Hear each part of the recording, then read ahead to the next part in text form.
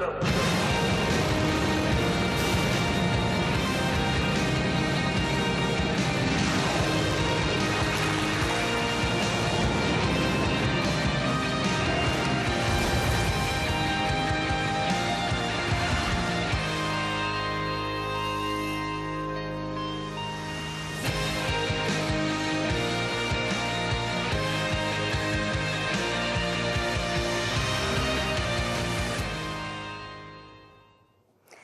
Hello there, and a very big welcome to you joining us live for the launch of 3 satellites from the Guiana Space Center. In South America, we're here in Paris. There on the pad, we have 2 telecommunication satellites and 1 mission extension vehicle, which is very exciting new technology. Now, we're starting the program, we believe, with a red status panel. I'd like to introduce you to Stéphane Israel, who is the CEO of Arianespace, the company launching the satellites. Thanks for being with us, Stéphane. As I said, we're starting with a red status panel, and it would seem that Mother Nature is not being very kind to us at the moment. Yes, so you know that to be ready for a launch, you need basically 3 things. You need the launcher to be ready, and up to now, the launcher is perfectly ready. You need the satellites of our dear customers to be ready, and they are ready, but you need also to have the weather on your side. And up to now, we do not have the weather on our side, so we will have to wait a little bit during the launch window to see whether it turns out to be green, but now it's red. So just to explain that, we have a launch window tonight of about 47 minutes. A launch window, of course, is the time during which we can launch. We hope to launch at some point during our launch window tonight, and so fingers crossed for the weather. Stéphane, tell us about our satellites. We've got 3 on board. Yes, so we have 3 satellites on board, which is very unusual because usually we have 2 satellites on board, and tonight we have 3 satellites on board. In the upper positions, we have Galaxy 30 for Intelsat. We have MEV-2, which is a mission extension vehicle for SpaceLogistics LLC, which is a subsidiary of Northrop Grumman. And in the lower position, we have BSAT-4B and Maxar. BSAT-4B is a Japanese operator. And you know that we have very, very long-lasting relationship with Intelsat. First Intelsat satellite was launched in 1983 and BSAT in 1997. So an old story between us. And that's one of the wonderful things about space, isn't it? Is the great relationships that develop over many, many years. Now, what's been happening in recent days?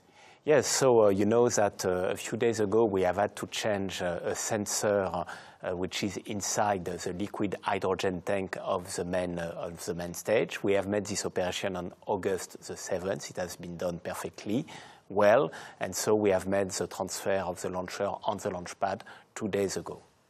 Okay, well, let's see if we can go over now to the Guiana Space Center, because, of course, as I said, Stéphane and I are in Paris, and in the Guiana Space Center, we can actually see there is the Ariane launcher on the pad. It's an Ariane 5, the heavy lifter of the Ariane family of launchers, and this is the launch Mission Control Center, and this is Luce Fabregat. Luce, thank you very much indeed for joining us. Are you able to give us any more information on the situation tonight? Yes, please, Katie. Here we are in the flight directorate, the flight desk, where we are 4 of us for tonight. Roland Lagier, our highest technical authority at Arianespace, CTO. Bruno Gérard, who is heading the Arianespace teams here in French Guiana, fully connected with local authorities, and on communication aspects with us, Martin Studer, and we will have this flight desk tonight. We will have the final say and the decision to go or to postpone. As was explained by Stéphane, you can see that. Sorry, I interrupted you, Luce, and I didn't mean to. I was going to say, obviously, very responsible job. I think you were going to go on to tell us the latest.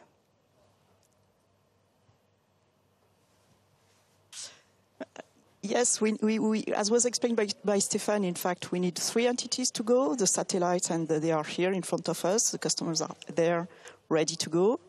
The launch vehicle with its ground segment is also clear and green tonight. And as you've seen, we've got on the big screen in front of us, we've got a red on the meteo side.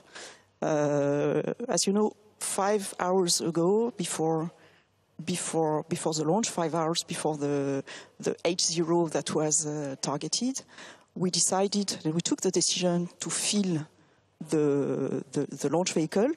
At that time, we took this decision based on the weather forecast for the H0 for 6:33 p.m. That is local time for the opening of the launch window, based on the models we have on the weather forecast for this H0. After that, we had a new balloon. We had the balloon also in the morning, but we had a new balloon around 3 hours before this targeted H0, and this balloon gave us an information that winds in terms of direction and in terms of levels were not favorable for launch at the beginning of the launch window at 6:33 local time. So we decided to have a new balloon, and this new balloon was launched a little more than 1 hour ago, and its data are being processed now, and we will have the results for these balloons in a few tenths of minutes, and that means we are no more in a position to target the beginning of the launch window, 6:33 p.m., and so the operations will go on, and we will stop the operation on the launch vehicle on the ground segment at -7 minutes before the launch. That is the beginning of the automated sequence, and at that time we will stop the countdown, and we will wait for the information coming from this new balloon, for the last balloon of -1:30 minutes, 1 hour and 30 minutes, and based on this data, we will decide to go or not. And that means we will not target the beginning of the launch window, as I said, but we will target a new H0 at 7 p.m. and 4 minutes. Luz, thank you very much indeed for taking the time to explain that to us. So just to recap, we are waiting now for the synchronized sequence, which starts at -7 for the countdown to stop at that point, which is what we are expecting to happen.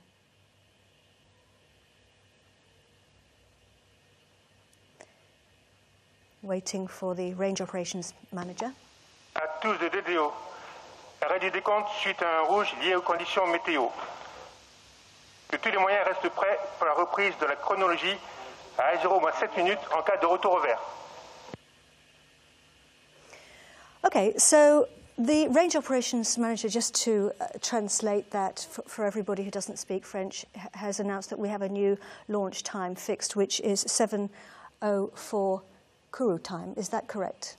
Yes, so as explained by Luz, so we are now going to monitor the weather, and if there is a positive evolution, which can happen, then we should be ready for a new launch slot, which should be at so in Kourou it will be 7:04, and the decision will be made 10 minutes before. So I think we will come back 10 minutes before 7:04 to see how the situation is evolving, and if this red turns out to be green, which would be positive. Otherwise, we will wait up to tomorrow. Okay, thanks very much indeed for that, Stéphane. So just to recap on those times that Stéphane was saying, so that's a new launch time of 7:04 in Kourou, in French Guiana, and that is a launch time of 10, I believe, 04 UTC, Universal Time. So we're going to come back to you 9 minutes or 10 minutes before that at around about 5 to 10 in the evening, Universal Time. That's about 5 to 12 in Paris. And we will see you back here then. Please come and join us. Thank you.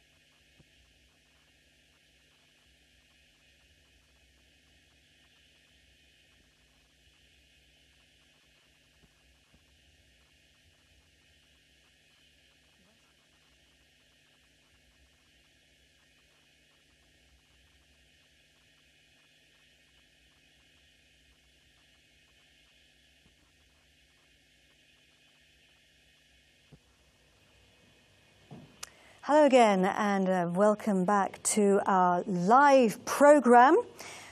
We have 3 satellites on the pad at the Guiana Space Center waiting to lift off. They are Galaxy 30, MEV-2, and BSAT-4B. Now, we had to put the countdown on hold because we've had a weather issue. As we were saying earlier, Mother Nature hasn't necessarily been too kind to us, but Stefan Israel is joining me. And Stefan, I have to tell you that when we look at the pictures of the launcher on the pad, which maybe our director can show us some pictures of the pad, it doesn't actually look like the weather's particularly bad out there. Yes, but you know, you have 2 reasons not to launch due to weather conditions. The first one is when you have storms, and this you can see it. And the second one is when you have negative high-altitude winds, and unfortunately, you do not see it. But look at the screen. The meteo is now green, so we can go tonight. So that's good news. So we've got a new launch time, and there you can see the launcher. So on the pad, the Ariane 5, the heavy lifter of the family. Our original launch time was 6:33 Kourou time. That's 9:33 Universal time. And you can see there. Suite au retour vers des conditions météo, le nouvel H0 visé est 22h04:00 TU. Je répète, le nouvel H0 visé est 22h04 minutes TU. Le temps décompte redémarrera à 21h57 minutes 00 TU. Good. That means that the Range Operations Manager has now announced that everything has gone back to green, and we have a new launch time, which is 10:04 Universal Time, which I believe is 19:04, I think, in Kourou, in French Guiana. So that's good news. That's great, yes, that's great. So I'm going to let you go now, Stefan, and head back to your teams. Thank you very much for joining us. We hope to see you later. Thank you, Stefan Israel, ladies and gentlemen. And I'm going to introduce us now as well to Damien Gilles, who is an expert who's going to be joining me for the rest of the programme. Damien, thank you very much for joining us. Do take a seat. So, Damien, let's just talk about the status panels, because we could see those status panels on the screen. Début de la séquence finale lanceur. Sorry?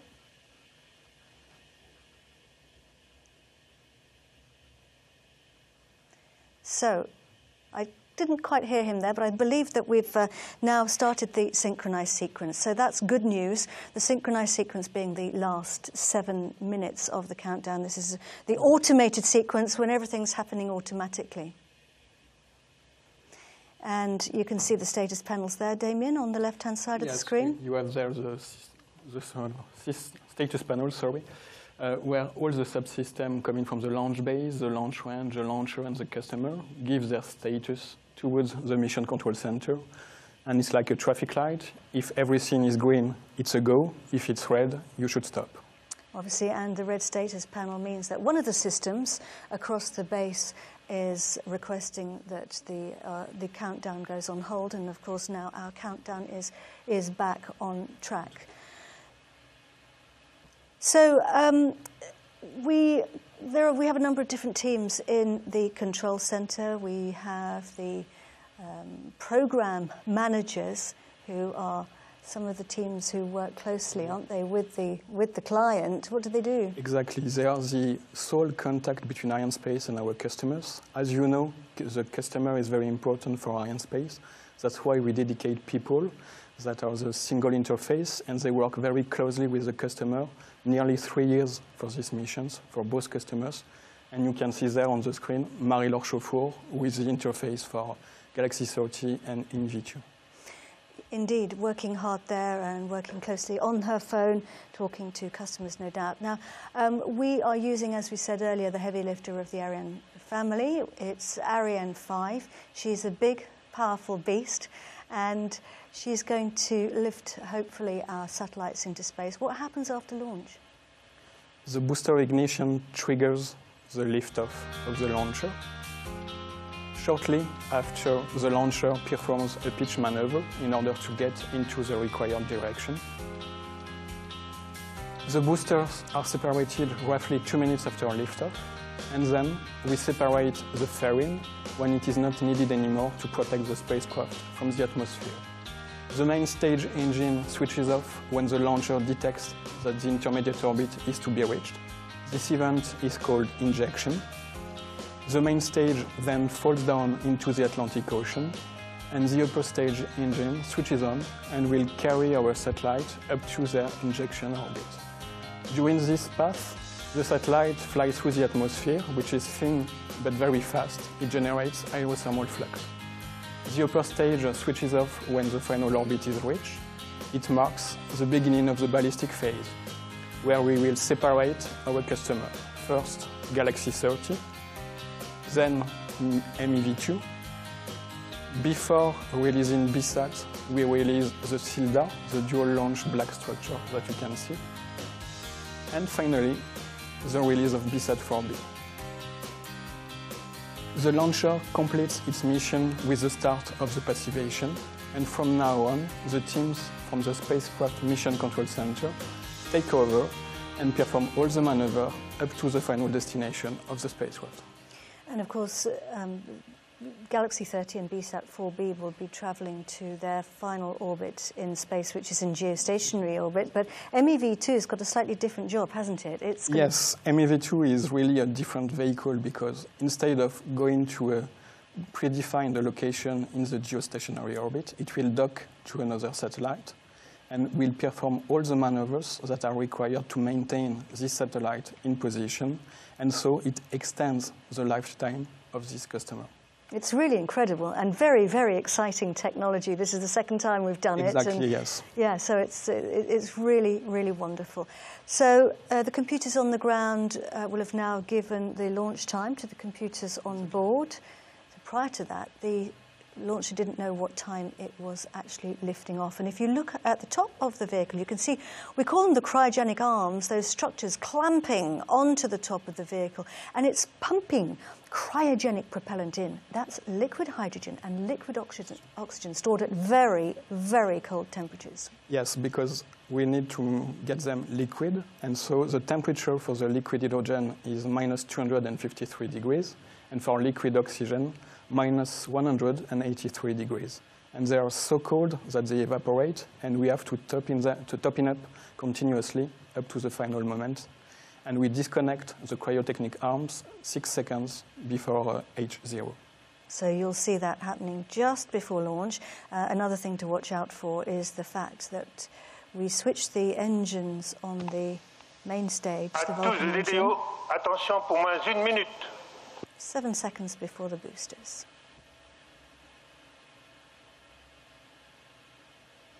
Top, à 0 moins 1 minute. We are 1 minute to launch. We're live at the Guiana Space Center for the launch of Galaxy 30 and MEV-2 for Intelsat and BSAT-4B for B-SAT, Maxar and everybody in Japan. Our very best wishes to all the teams now as we sit back and watch the launch. Good luck, everybody.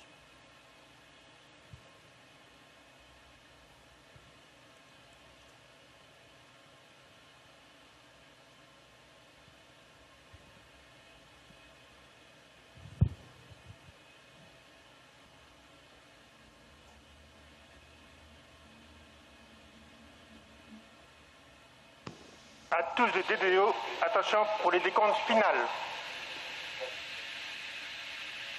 10, 9, 8, 7, 6, 5, 4, 3, 2, 1, top.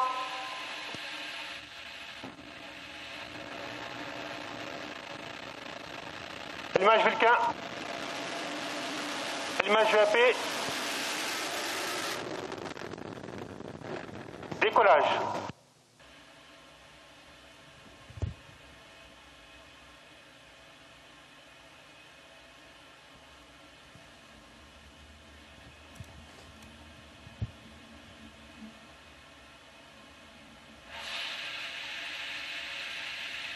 La propulsion est nominale.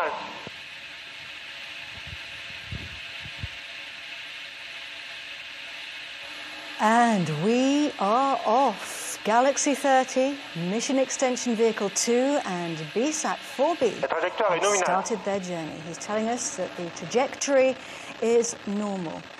And we've broken the sound barrier, Damien.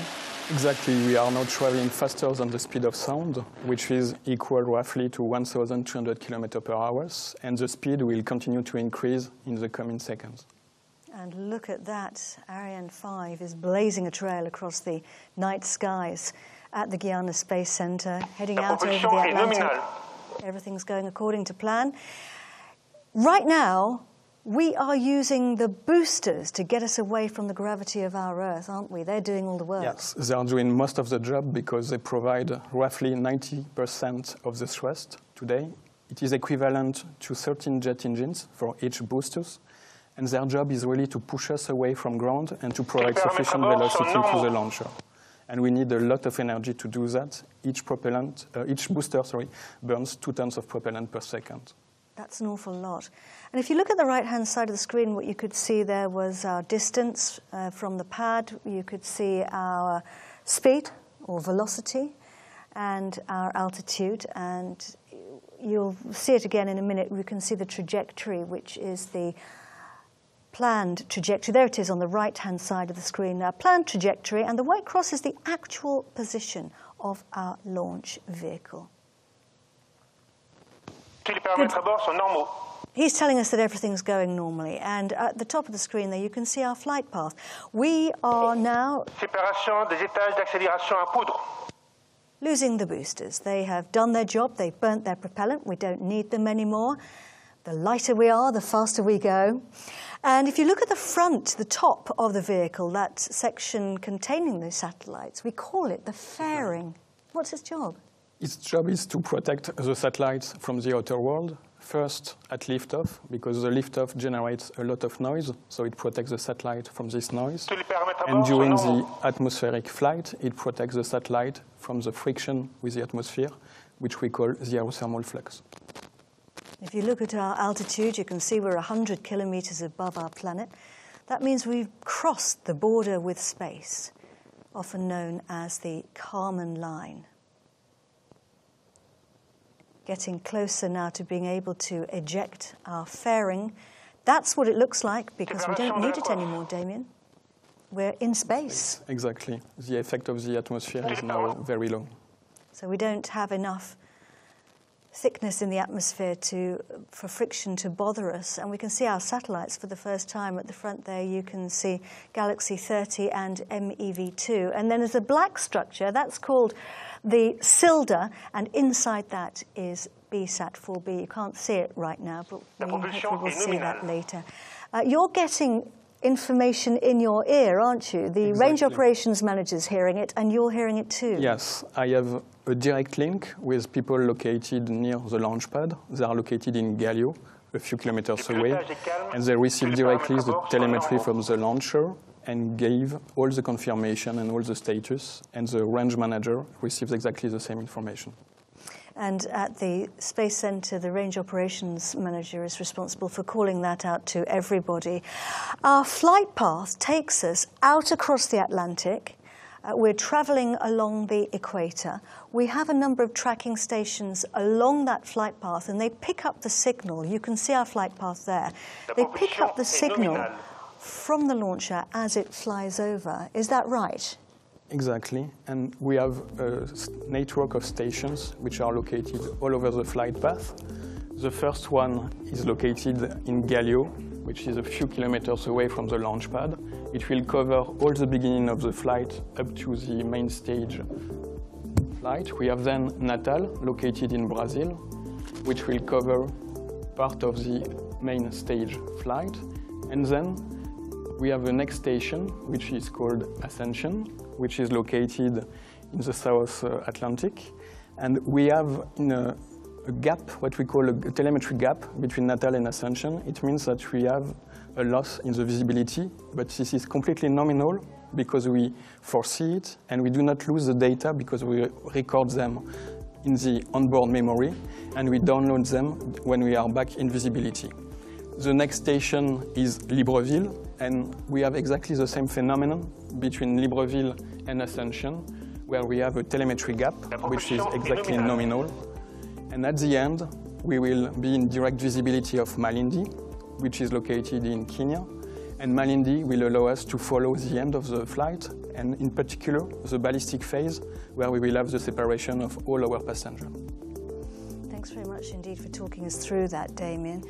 So that's the last station you can see there on the film, Malindi in Kenya, and the guys and girls there will be tracking the separations.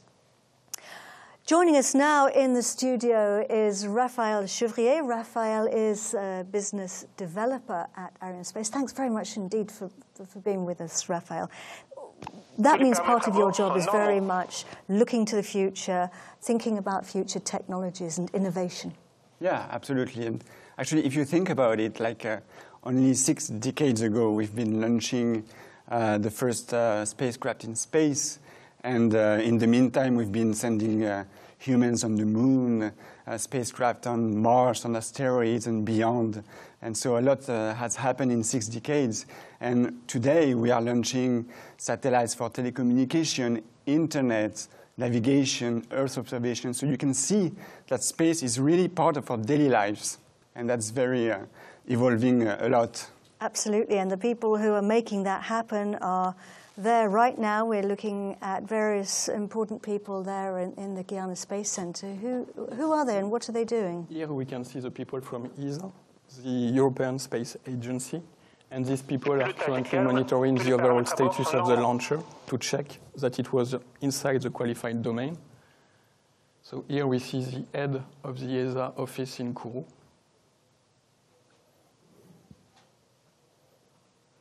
All these teams very important, getting the scheduled moment here for the acquisition of the signal, picking up the signal at the tracking station in Natal, in Brazil, one of those tracking stations that you mentioned to us back there. And there we have the confirmation there from the range operations manager that we've picked up that signal. Raphael, and he's telling us, just a translation for everybody, that everything on board is going according to plan. Raphael, given that the launcher operates remotely, why is it important for us to have the tracking stations? Well, it's very important for, I would say, 2 main reasons. The first one is safety. It's always safety first when it comes to launch satellites in space. So you really need to make sure that you have visibility of over the whole launch sequence, and especially in dynamic phase of the launcher. And so, you really need to know how to react if something happens. And then the second is you collect data, and then you can know more about your launcher for the next launch. And we have separation there of the main stage and ignition of the upper stage. This is very much now the next phase of our journey. And the range operations manager has confirmed that we have the upper stage engine switched on.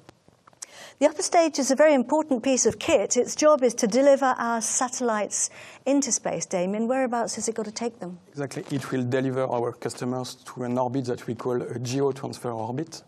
The geotransfer orbit is particular in the sense that it is elliptical, so it's like a shape of an egg. You have the short part, which we call the perigee, which is located close to the Earth, if we have an ellipse. And the highest altitude point, which we call the apogee, is the apogee of the geo orbit, which is 35,786 kilometers. And this orbit is really important for our customers. Yeah, I mean, GTO orbit, geo orbit has been used intensively to launch telecommunication satellites mainly.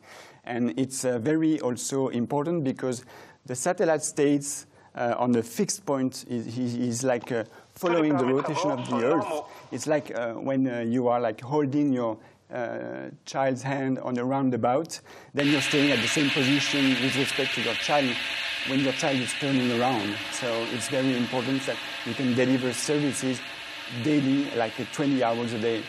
And right now we're looking at a replay. This was 10 minutes and 28 seconds ago. We lifted off from the pad at 7:04 French Guiana time. That's what it looked like. It was a really beautiful launch. It was incredibly impressive. I always feel a bit sorry for these guys because they have to watch the launches on screens, whether you're in mission control or whether you're in launch control. Have you seen launches in real life? I had this opportunity once, so it was really impressive. This is a moment that I will always remember, because you are impressed first by the power, because you really feel the power of the launch. And then you see the light, which is really impressive, and the noise generated by the launcher. So even if you know how it will work, nevertheless, you are impressed when you leave it alive. And this is really something that you will remember for years. And I guess it was the same also for you, Raphael. Yeah, it was pretty much the same. Like, I remember the bright light and the sound coming from the ground. That was very impressive. And I also remember that I was really hesitating between like taking pictures with my phone or leaving the moment. And I quickly put my phone back to my pocket and lived the moment, because like the images are like just breathless, really. Yeah, it's a really exciting thing, and you actually feel the vibrations as well, which is quite impressive, isn't it? And of course, Ariane 5 is the biggest of the family of launches here. She's incredibly big. And Raphael, today she's more efficient than ever. Just very, very briefly, tell us why. Yeah, it gained over the years, 2016, 300 kilograms of performance. So DNA is part of innovation is part of our DNA, and we continuously improve the performance for the customer's benefit. Absolutely. Let's go and watch a film now and see what those improvements involved.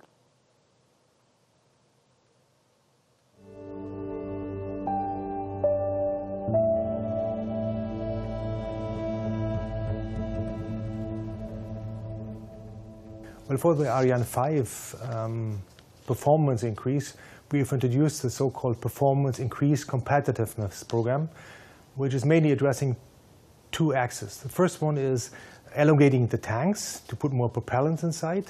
This is in the ESC part. But secondly, we were elongating the equipment bay, the VE-BH, to enable much more payload inside the Ariane, and introducing also a more innovative membrane, which will also be used in the future in the Ariane 6. Soon as we finished PIC, we had to start with PIC because the market was demanding much more performance. It was basically increasing the space below the CILDA, the so-called double seat adapter, increasing the space in the cone, and last but not least, lowering the apogee to also serve the sub-GTO. With all these measures, we gained additional 500 kilograms of performance.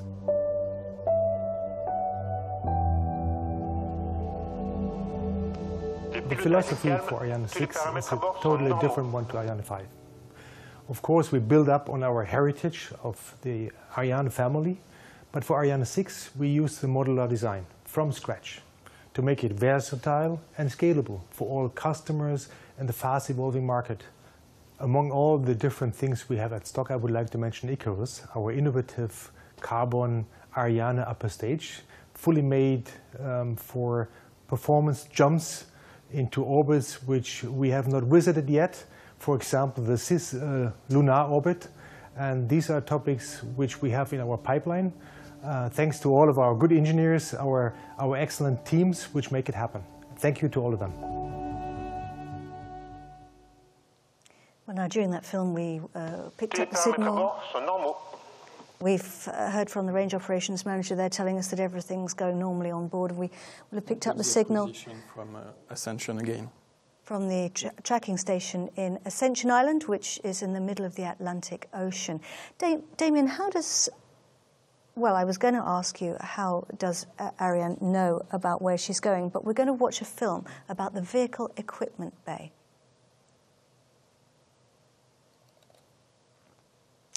Embedded software. What is the biggest challenge for developers? What exactly is embedded software? It's the brain of the launcher.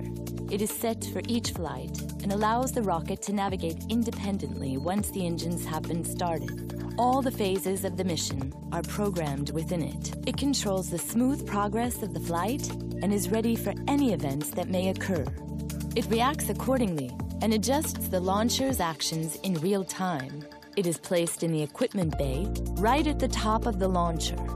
It usually takes between 5 and 10 years and a team of 100 people to develop it. Just to recap, the embedded software is able to send a 750-ton rocket into space to analyze and respond to all eventualities, and all this with complete autonomy. Not bad, is it? But that's not all. Once in space, the launcher and its software are no longer protected by the Earth's magnetic field. Without adequate protection, solar radiation would damage them. So the engineers have designed dedicated electronic circuits to withstand this extremely hostile environment. And that's how you fly a rocket into space, through solar radiation at 8,000 kilometers per hour. Well, when you see such an extraordinary advanced technology, it's no wonder that people from all over the world watch our launches. And we've been asking you to write in on social media. Everything's going well. To write in and ask us your questions. And the guys here have done a little triage and picked out a few questions. I'm going to start with you, Damien. A lot of people have asked us about the new rocket which is being built, Ariane 6, and a lot of people are really keen to know, will she be able to carry people? Well, the first step, of course, is reliability, because if you want to carry people, you need a very reliable launcher. And reliability has always been of utmost importance for Ariane family of launchers. It was the case, of course, for Ariane 4, and then in Ariane 5 again. For Ariane 6, reliability will be, of course, a key requirement. And I would like also to recall that for Ariane 5, at the beginning of the project, we have a project named Hermes, for which we were supposed to carry people. And this is why we have a really reliable, redundant launchers in terms of reliability. Yeah, and Europe also developed pressurized modules. So I agree with you, Damien, that Europe has everything needed to do that. The experience, the technology, and as a matter of fact, this market is getting stronger and stronger. I mean, right now, astronauts are going to the International Space Stations. Tomorrow they will go to the moon very often. And we know that our European astronauts take off from Russian launchers. Tomorrow, maybe, probably from American launchers. But just imagine what the emotion it would be to see a European astronaut taking off from Kourou. It would be just amazing. It would be fantastic, wouldn't it? It would be really wonderful. Just a quick note to say that we've picked up the signal at the tracking station, the Libreville tracking station, which is on the west coast of Africa. Now, our first passengers to be released are Galaxy 30 and MEV-2 for Intelsat. Le pilotage est calme. Tous les paramètres à bord sont normaux. It's a pleasure to be with you today to celebrate the launch of our newest satellite, Galaxy 30. I want to start by thanking two long-standing partners for their ongoing commitment to Intelsat's success.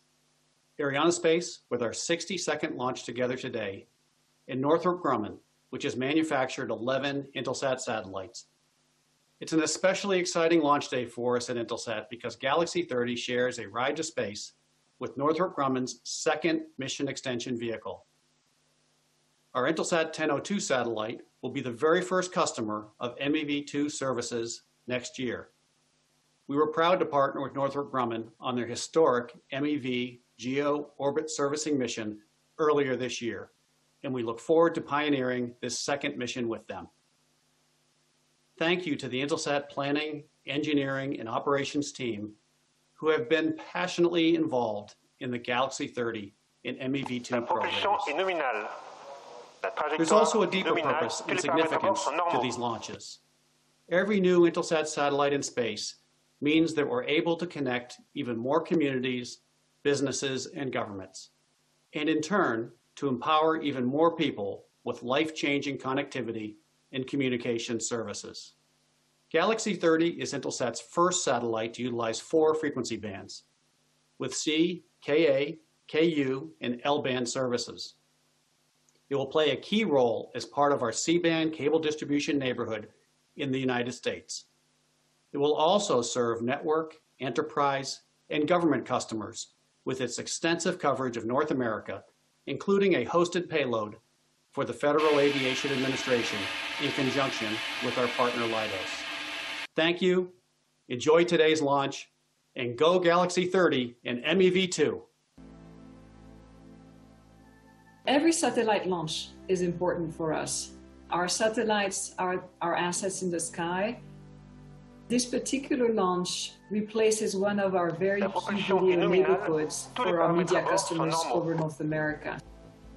My name is Pascal Fromont. I'm the Director for Product Management of our Media Business Unit here at Intelsat. Galaxy 30 will be there to enable this richer, higher quality content to reach the viewers and to keep entertainment, news, and sports reaching homes at its best quality in a way that is hyper reliable, always on air, ready to be consumed. This launch is not your typical launch. Since the launch of our first satellite back in April 1965, so that's 55 years ago, Intelsat has launched 150 satellites. This is the 151st satellite that we launched. But it's actually the very first satellite that has 4 different frequency bands. It will enable a slew of new applications. It really takes a village to design, build, test, launch, and then operate a communication satellites. It's really amazing how we pull together these different organizations with a common goal. We all really enjoy this kind of work. We get on the console at launch minus 10 hours. And once they ignite those solid rocket motors, it's 100% commitment. So you go through this wave of anticipation, worry, calm, and then relief. And then we open the champagne at the end when it's successful here in French Guiana. We're here with a mission. We're here to connect people around the world. It's really a very inspiring business to work in. And Galaxy 30 and MEV-2 are the 22nd and 23rd satellites that Arianespace is orbiting for Intelsat. Pretty impressive. We are coming up to the acquisition time for the tracking station in Malindi. So wait. Okay, we have that tracking station. So they're now following our launcher. Back to our questions from our viewers. Raphael, Lucy has asked us, is Europe planning any missions to the moon or Mars? Well, I will start with Mars because it's a very good timing to ask these questions, because 2 weeks ago, as you probably know, there is this Perseverance spacecraft developed by NASA and took off from the US. It's going to Mars, it's going to the surface, it's going to grab samples there. And 6 years after that, in 2026, there is another spacecraft developed by Europe, which will take off, go there, grab the samples in orbit, in the Mars orbit, and bring it back to Earth, and it's going to be in 10 years from now. So this is a good example of long-term cooperation in space. Yeah, no, it is, and it's incredibly exciting, and these are really inspirational and wonderful missions, aren't they? So we have another question, actually, the same one for you, Raphael, because Juanita, is quite a related question, has asked us, are you working with other space agencies like NASA, for example? Oh, absolutely. I mean, we are working, like Europe is working with almost all national space agencies in the world.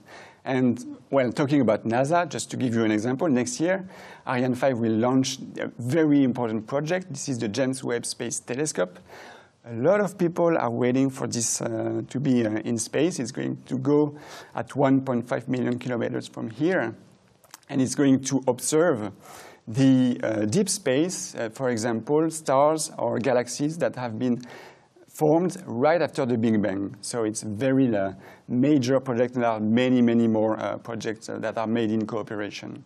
That's incredible. This is going to be giving us even more remarkable information than James Webb. So that's very, very, very exciting. And we have a lot of pressure on our shoulder on this. Sorry, I meant even more information than Hubble. I meant to say, yes, of course.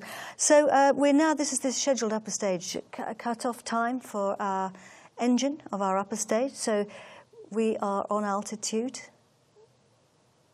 and at the right speed, and we are now going into the ballistic phase, Damien?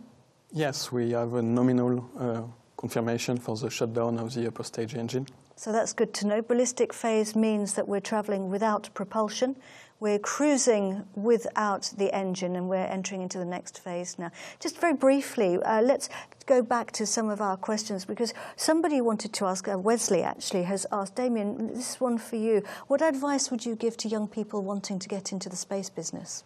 Well, first, you don't have to be part of the space business or being part of our domains today to join the space community. Because if you are working as a computer scientist, as a manufacturing engineer, electrical engineer, orbital mechanics engineer, structural engineer, whatever, we need all types of engineers and technicians to work. And we have several places where people can join the space community. We have industries like Ariane Group, we have Arianespace like for launch service provider, and we have also the space agencies, CNES for the French space agency, ESA, and we have also International Space Agency where we can work if we need. Yeah, and space is not just about engineers. There are lots of jobs in space. Commercial, communication, lawyers, and etc. But one thing is certain is that when you join the space sector, you become very quickly part of the family and very quickly passionate about space. And this is indeed one big family. We can see here at the Guiana Space Center. Who are we looking at, Damien? Are these the Galaxy 30 teams? Yes, we are looking at the operational team who have worked very hard in the latest day to complete the preparation of their spacecraft. And they are now waiting with eagerness the separation of their spacecraft, which will be like a birth for them because the spacecraft will be ready and will complete its journey on its own. And this is what it looks like up there, that birth that you talked about. This is the scheduled separation for Galaxy 30. Séparation Galaxy 30.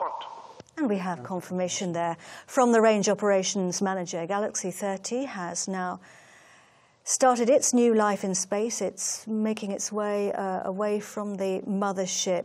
There you have it, successful separation. Good news for our customers, right? Very good news. A very good step for the customers. And the space ballet continues. Yes, this was an important milestone, and the maneuvers will go on in order to prepare the separation of the next spacecraft. So our next satellite to be released is MEV-2, and it was also supplied by Northrop Grumman for SpaceLogistics. Let's find out a little bit more.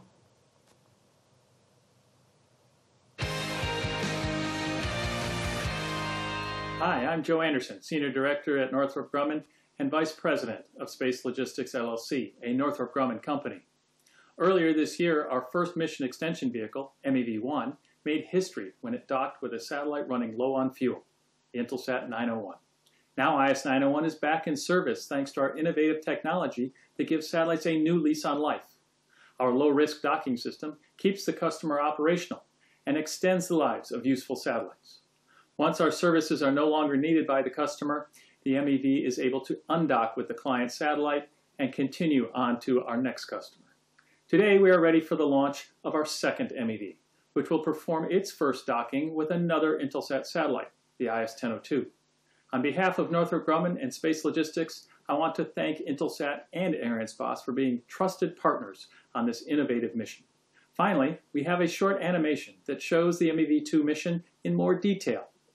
Go Ariane and go MEV-2!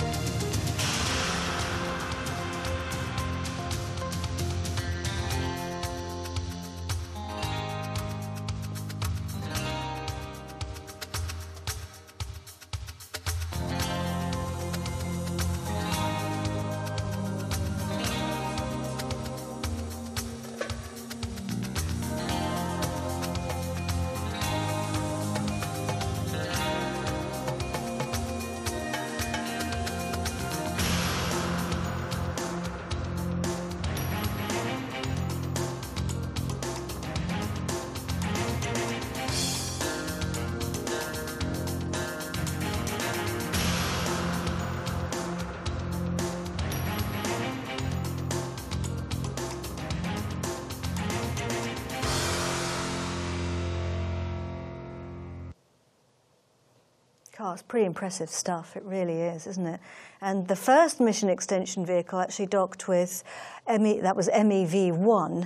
That was launched on board a Proton rocket in October 2019, and it docked with Intelsat 901 in February 2020. So that was this year. And I mean, it's really exciting, isn't it? Yes, this technology is really amazing. As you have seen in the film, it combines several innovative technology. First, you have to ensure a rendezvous with the customer.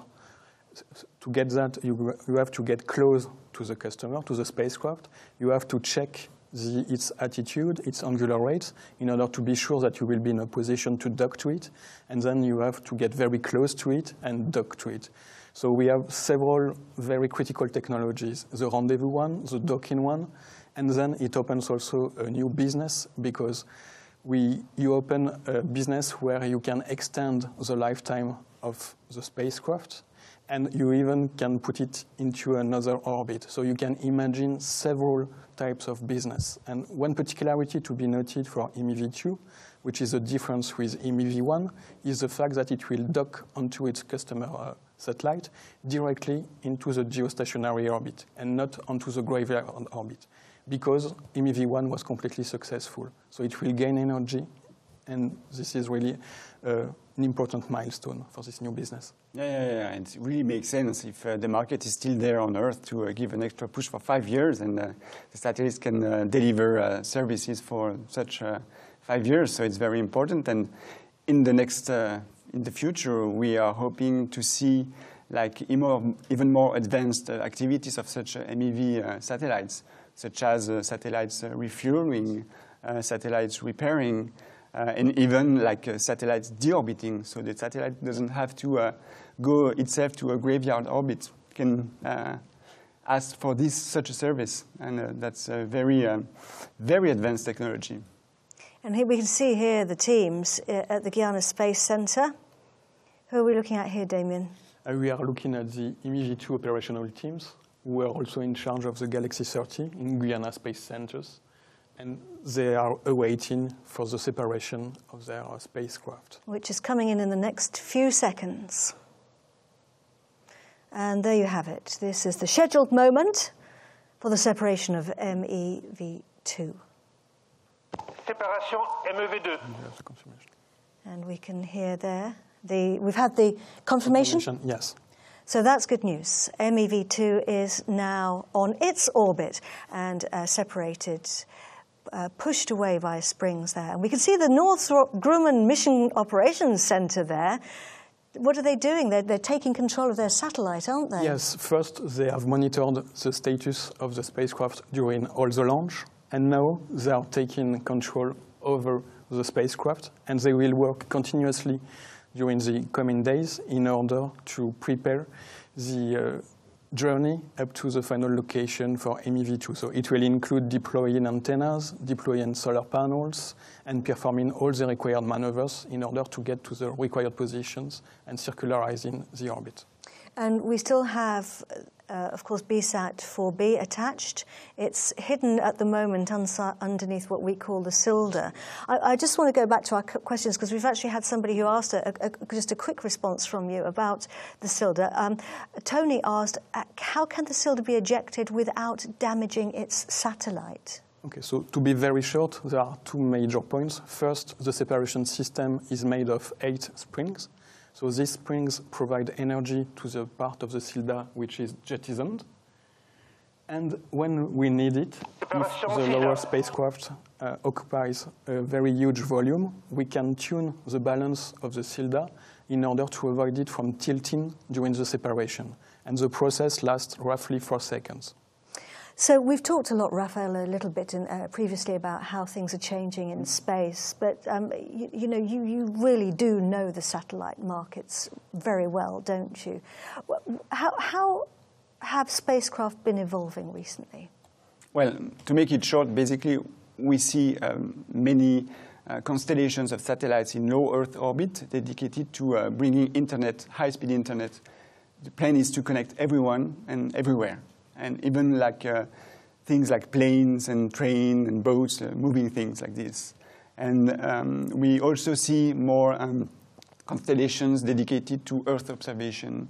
And these are very important for monitoring the climate change. And it also serves some new digitalized sectors, such as agriculture, building, rescue services, and also very small businesses, such as counting empty spaces in parking lots, for example. Oh, that's an interesting one. Very useful. So you can have a quick look on your app to see if there's an empty space. Yeah. Why not? But we've also seen traditionally that we've been launching a lot of geostationary satellites. Are they changing as well? Yeah, of course. First, we see that electric propulsions, instead of chemical propulsion, sometimes tend to reduce the size and the mass of the satellites. So this is changing. These satellites are also more flexible. It means that they can deliver several services at a time, and that's also more powerful for them. This is going to be the case for the satellites that we are launching today, delivering broadcast services with unprecedented definition, so like very powerful satellites.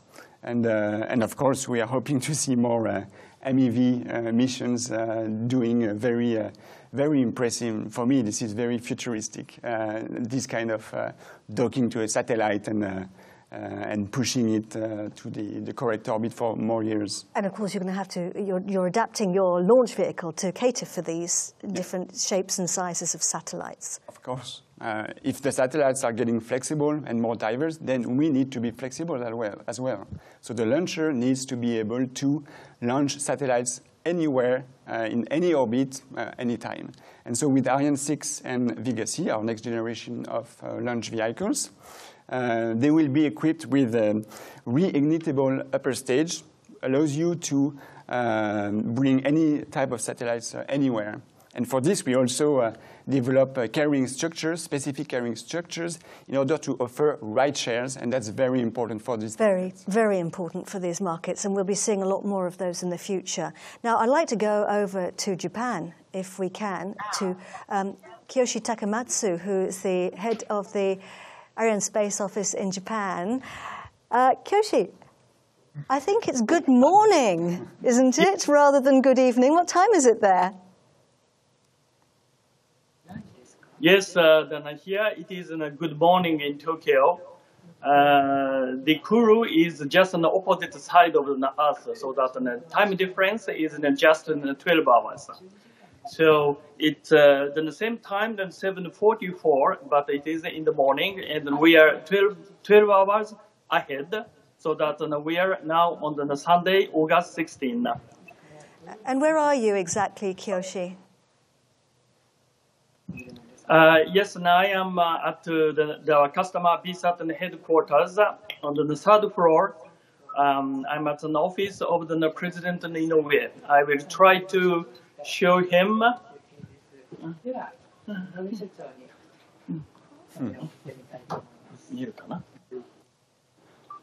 We can see everybody there, Kiyoshi. Looking good. Lots of waving. Hi, gang. Can you see that?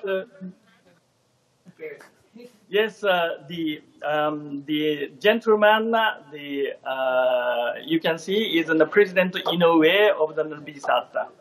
So he's not alone. He is with the expert of the B-SAT. And today is, and as you know, that's a very important milestone for the B-SAT, Maxar, and Arianespace. And all of them, the B-SAT is now the congratulation of the nominal separation of Intelsat and G30 and MEV-2. How many satellites has Arianespace actually launched for Japanese operators, Kiyoshi? We have launched the 31 satellite until now, and then soon it will be the 32. So that this is a good score. We captured about the 75% of the Japanese market. And also that the B-SAT is a very loyal customer for us. They have launched all 10 satellites with us, including today's B-SAT-4B. Well, let's hope, Kyoshi, that in a few minutes' time you will be able to all drink a glass of champagne. It will be an early one, though. Yes, then it will be a little bit early, but then today is Sunday, so that then after Ariane complete its mission, we will do our best. Very good. Thank you very much indeed for joining us, all of you from the BSAT offices there, and our best wishes to all of you. Thank you. So, as we know, Maxar supplied BSAT-4B. They have a very long history of expertise of building all kinds of satellites. We're going to watch a film, and that's going to be followed by an interview which I conducted a few days ago during our previous launch show. So let's find out more now about Maxar.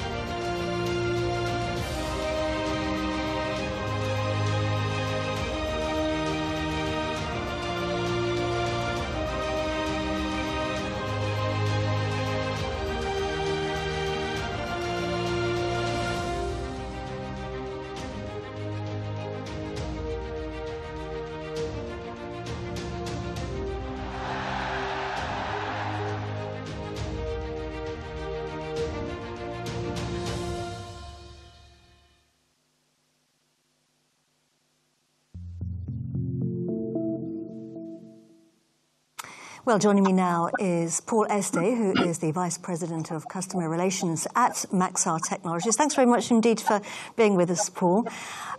Just give us a little bit of information about the structure that the satellite is built on. Yes, the BSAT-4B satellite is built on our 1300 structure, which is our heritage structure. We've used it for all of our geocommunication satellites for many decades now.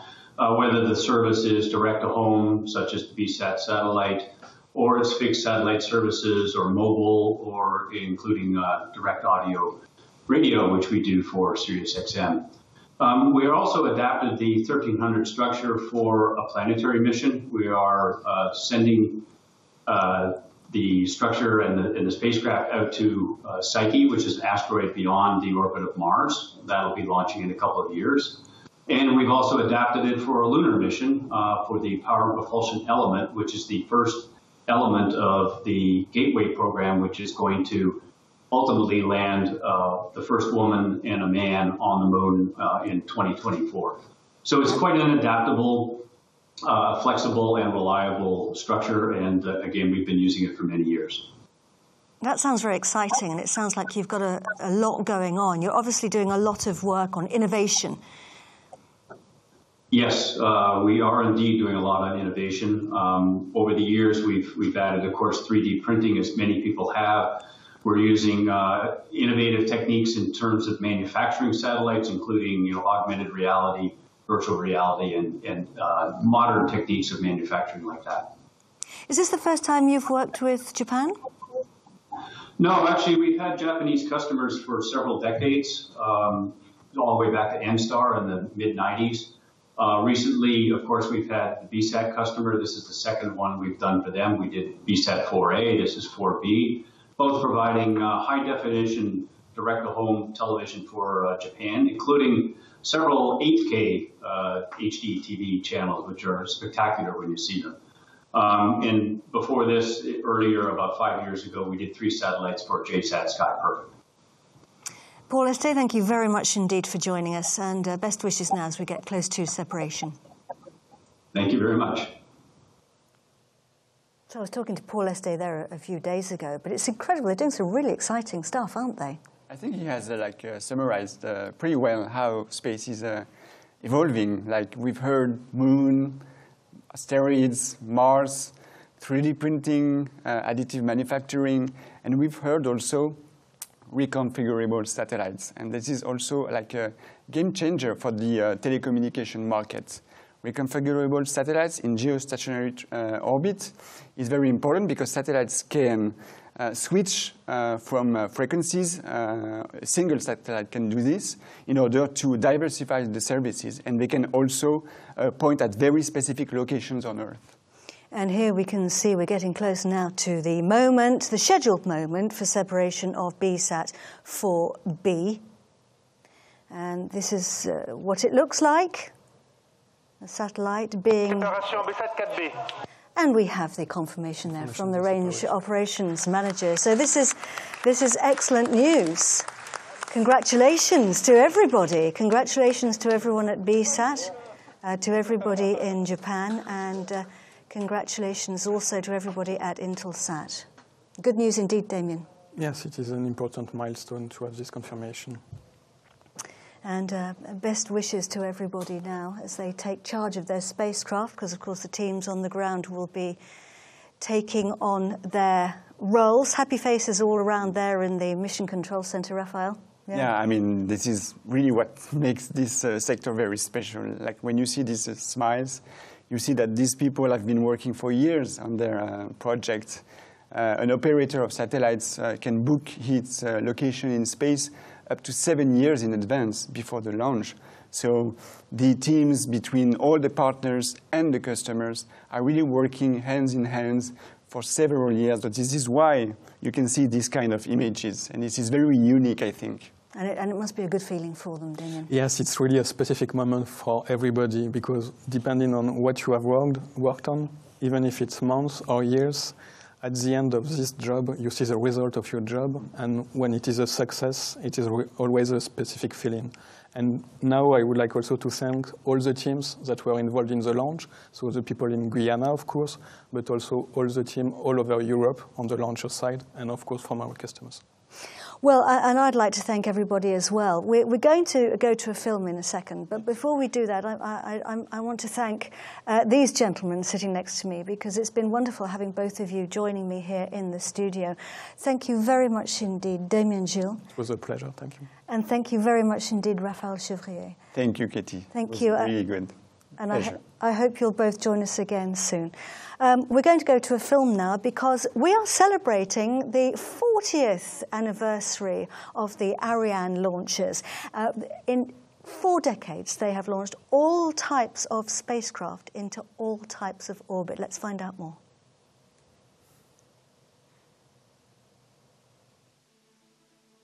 Ariane 1, the first launch vehicle designed in Europe, lifted off for the first time in December 1979. It was designed from the outset for geostationary launches. This made it perfect for the growing communications satellite market. Europe quickly capitalized on this opportunity in 1980 by founding Arianespace, the first commercial space transport company. The first member of the Ariane family logged 11 launches between 1979 and 1986 for both government and commercial customers. With this success under its belt, ESA quickly developed Ariane 2 and 3. Arianespace would carry out 17 missions with these 2 launches from 1982 to 1989. Ariane 3 added the ability to perform dual launches, sending 2 satellites at a time towards geostationary orbit, and this technique would quickly become the hallmark of Arianespace. At the end of the 1980s came Ariane 4, a launcher that used the same basic design as its predecessors, but was even more capable. Because of this rocket's capabilities, Arianespace captured fully half of the global market for commercial launches. Ariane 4 was retired in 2003, passing the baton to the newest family member, Ariane 5. Once again, the idea was to boost its power to handle increasingly hefty telecom satellites, while also maintaining the strategy of dual launches into geostationary orbit. At the same time, Arianespace decided to expand its family by offering launches on the storied Soyuz rocket from the Guiana Space Center. This service started in 2011. Then in 2012, Arianespace introduced a new light launch vehicle, Vega. Developed by Avio at the initiative of Italy, Vega clearly showed Europe's expertise in solid propulsion. With this trio of launchers, Arianespace now had a complete family capable of handling all types of missions, whether into low, medium, or geostationary orbit. Ariane 5 has now been in operation for 24 years. It has carried out over 100 missions, including some very prestigious ones for the European Space Agency. As it hits 40, Arianespace must now tackle new challenges. Competition has grown fiercer over the last decade. Satellites are changing as well, in line with new uses. Spaceborne objects will be increasingly diversified to address a wide range of needs. Not only space probes and telescopes to help us better understand the universe, but also programs designed to make life better on Earth, with space applications that benefit everybody. The Arianespace family is evolving to address these changes, thanks to teamwork with our space agency partners. A new version of our light launcher, Vega C, is ready to enter service. Moving to the heavyweights, Ariane 6 will soon be in operation. Offered in two basic versions, it will be highly versatile. Ariane 6 could also address the smallsat market, for example, on missions shared with geostationary satellites. Its new restartable upper stage will make Ariane 6 especially effective in the deployment of mega constellations. To ensure its cost competitiveness, Ariane Group, the industrial prime contractor for Ariane, has totally revamped its industrial organization and added innovative new processes, such as 3D printing. 40 years on, Arianespace is more than ever a key to European space strategy. We continue to deliver independent access to space for European agencies and governments, while also providing satellite operators from around the world with proven launch service excellence.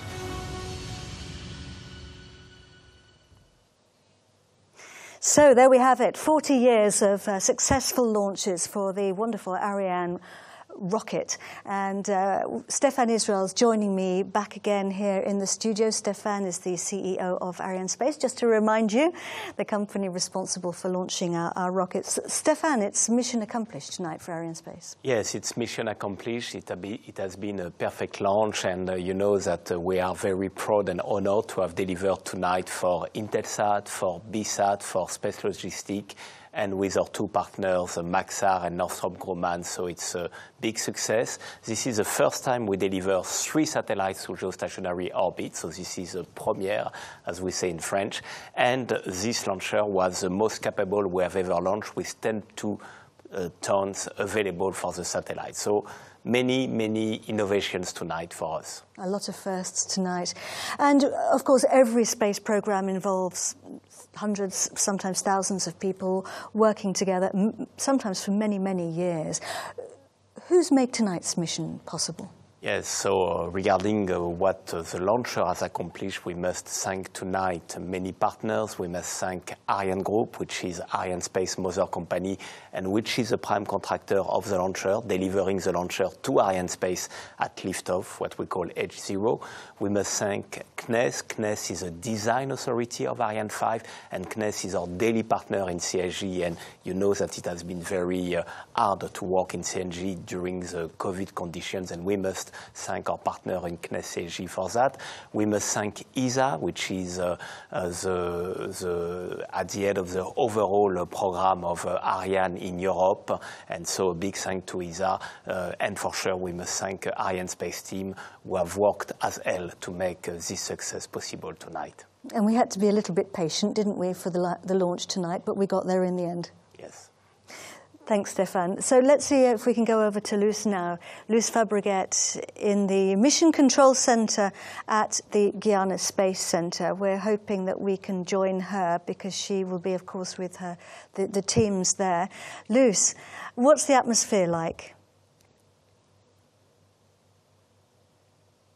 We are, I think you can look on our faces, we are really relieved and very happy and if I may, Stefan, I would like to say a big thanks to all the teams. I know that people have been spending weeks and weeks here and working tirelessly to achieve this launch. So thanks a lot to everybody. And now the journey is over for the launcher, but the journey is starting for the satellites, and they have already acquired the signals, the first signals from the two ones we have separated for Intelsat, Galaxy 30 and MEV-2, and maybe they have already they are close to acquire the signal for BSAT-4B for Japan.